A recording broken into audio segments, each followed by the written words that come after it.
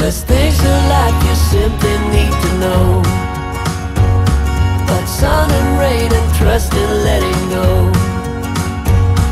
It takes a bit of suffering, sleepless nights and wandering, before you make it safely to the end, the end, the end. So hey all my peeps, this be Chicken Man here for the next episode of Season of 12 Colors.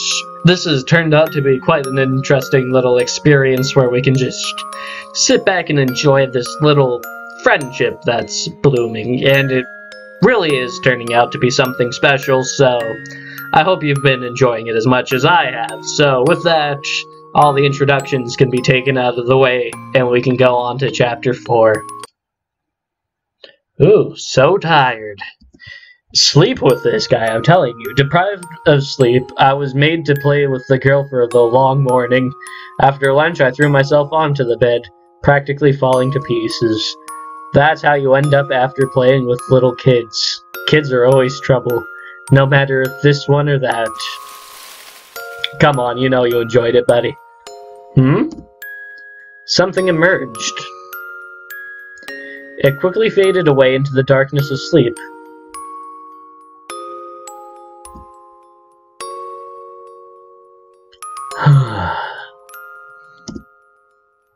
I had a wonderful rest. Wondering at what time it was. It's already past 4. Uncle is sitting at the doorsteps, shaving bamboo strips. He answered my question. I didn't want to wake you. You slept so soundly, he added. So it's 4. Wait, how could I have slept away so many hours with just a nap? 4, but after lunch. I had promised Jasmine that I would visit in the afternoon. Now I was bound to be late. I jumped out of bed and stepped into my sandals hastily. What's up? Unhurried, Uncle asked from behind me. Oh, just an appointment with a friend. I put on a t-shirt and ran away into the garden. Ha, so you're starting to make friends around here. Was he making fun of me? In between the sound of shaving bamboo, his carefree voice came through. Oh, it's just one kid. A girl about the same age as me. The noise stopped. I will be back soon. I used the garden gate closed and dashed off. He seemed to have said something after that, but I couldn't hear it clearly and quickly dismissed it.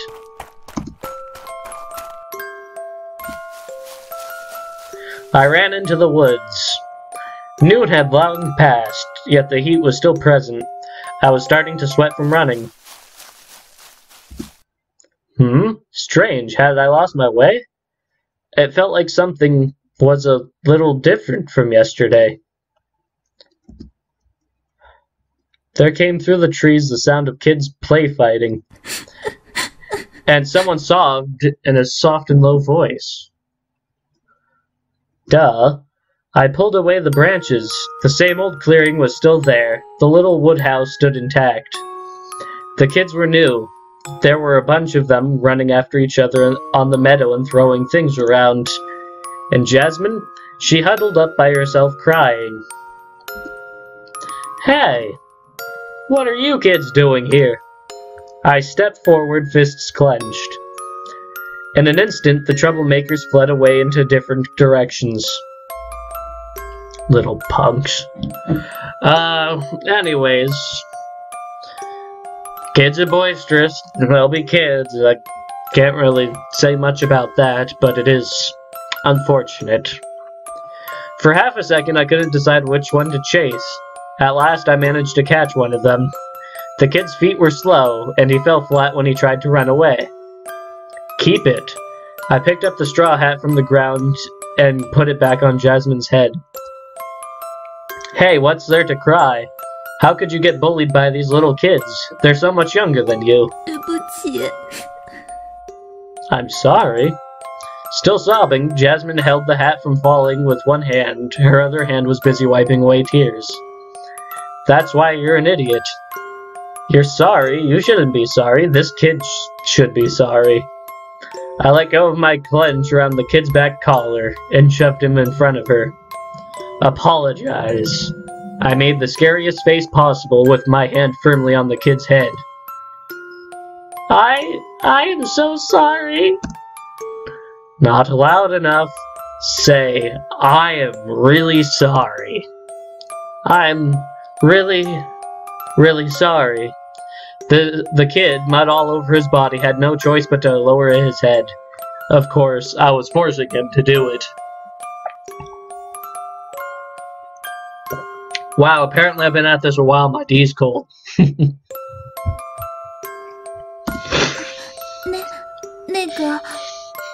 It's okay. Tracks of tears were still visible along Jasmine's cheeks. 不用这样啦。 You don't have to do this. She took out her handkerchief and wiped the kid's face. Come on, you were just bullied. I didn't expect you to be angry, but at least don't be so kind. Now I was in an awkward position to play hero. 可是 But Jasmine stole glances at me guiltily. 他受伤了。 He's hurt. She cleaned away the blood from the scratches on his knees. Ha, whatever you want. 等一下哦。 Oh, please hold on. For a moment she seemed to suddenly remember something and clapped her hands. 屋子里有橡皮膏的，我马上去拿。 There's bandage in the house. I'll go fetch it. She quickly stood up and ran into the house. And fell flat. We stared at her, tripping over herself. After all the fuzz, we came to the final conclusion of this case. Since the victim did not wish to pursue it any further, you could say the whole thing was settled at a court. By the way, the bandages did come in handy. We put a piece on the kid's leg, and 3 in total for Jasmine's arms and knees. She's really an idiot. So was I, though. Heh. 那，起床啦！ Hey, get up. Her soft voice was as persistent as mosquitoes. Go away already. I'm tired. It's mysterious, though, how I got to know someone who would bury themselves in a mountain of books. Let's not even start talking about tripping over oneself and getting bullied by kids much, much younger. 人家已经道过歉了啦。 But I have apologized. No, that wasn't you, stupid. That was me. Pulling grass off the ground, I kicked myself mentally for not coming earlier. For some reason, though, I felt like this had happened before. Couldn't remember. Something vital was missing, and then... Oh look, there's our main character. Yeah, main characters.